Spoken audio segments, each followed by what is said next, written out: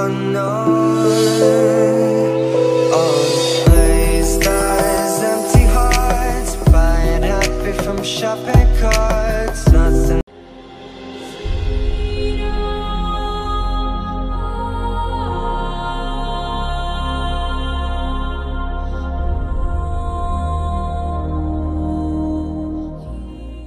What's up guys, this is Exodus and I'm going to bring you a tutorial on how to get the best out of your materials.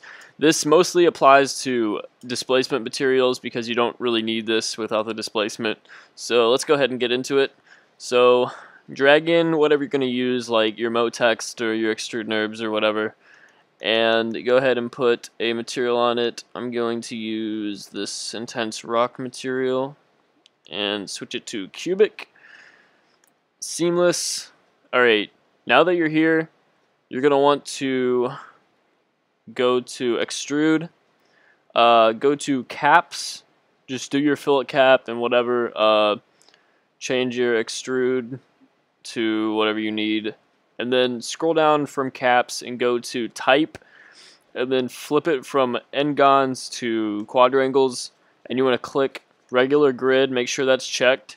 And you want to keep it at like 5 centimeters. If you don't have a very good like processor computer, you want to move this up. But if you have a pretty good processor, then you can just keep it down. So I'm going to put mine 4. And when you render it out, okay, I'm just going to cancel this because I already have it rendered. Okay, so this right here is what it looks like without it.